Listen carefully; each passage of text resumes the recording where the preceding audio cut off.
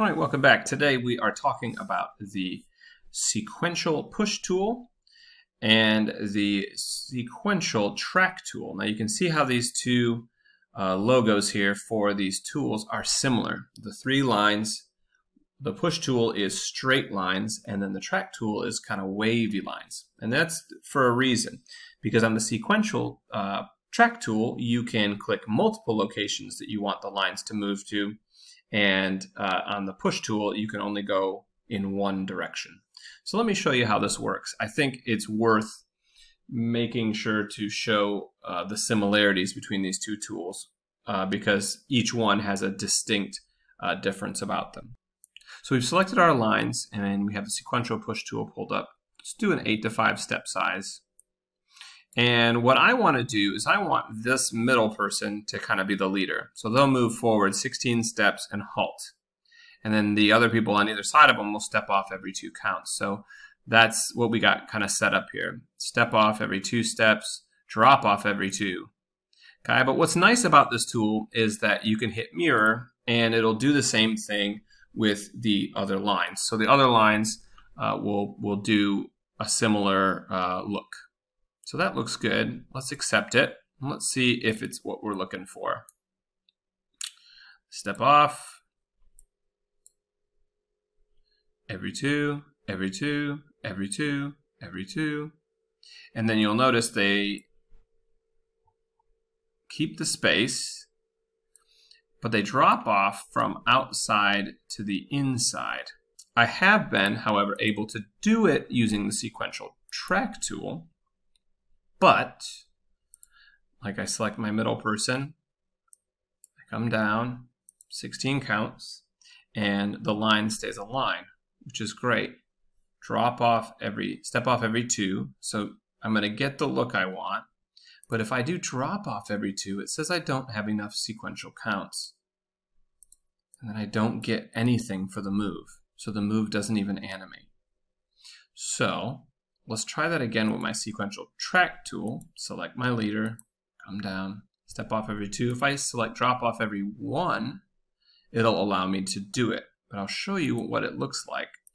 It doesn't have the same look as my stagger tool did. You'll notice they step off. Things look great, but you can see as they come into the halt, it's curved. And these outside people are taking bigger steps. So I'm not quite sure how to get the look that I'm looking for using the sequential push tool, the sequential stagger tool, what I thought in my head they were meant to be used for.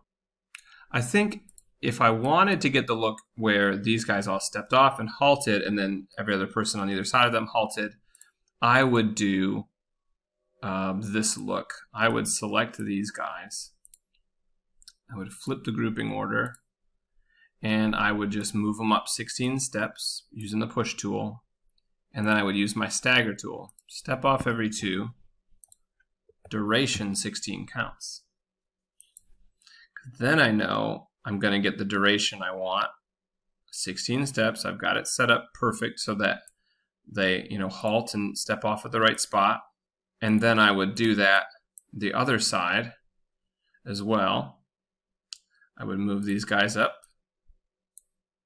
except I'd have to get my middle person again and paste them to these guys. So it seems a bit more time consuming. Step off every 2, duration 16, except. And so now I know I'm going to get that look that I want. And then I would do that for all 4 lines. So I'm still trying to find a way to get that look using my sequential push tool. Now, the track tool is handy if you are looking to have multiple lines moving in different directions and you want to do it all with one step. Let me give you a little disclaimer though before you use this. If I use the tool this way, the way that my performers are glued right now, it would kind of mess up. So you need to make sure that they're glued in the direction. Let me show you. So the sequential track tool is great and is different than the push tool because you can go in multiple directions. So you could have all these lines move forward 16, select your leader, forward 16, and then to the left 16.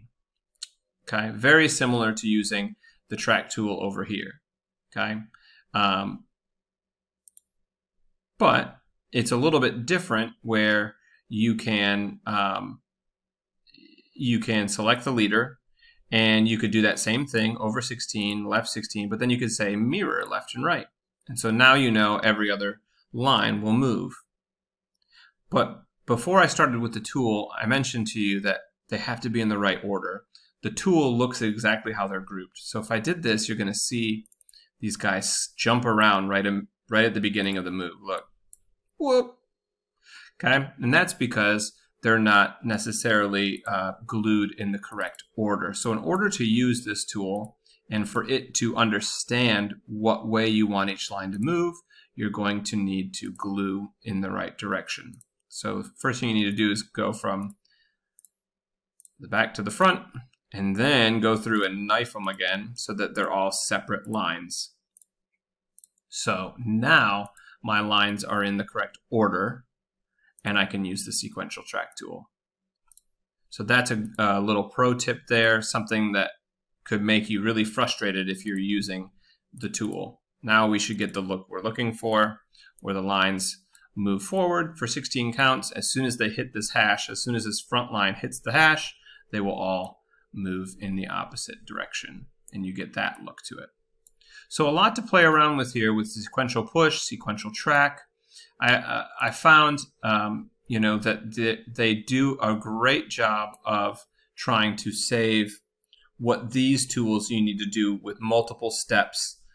These ones try to do a better job of getting it all done in one step, but you need to make sure that you, number one, have practice with them.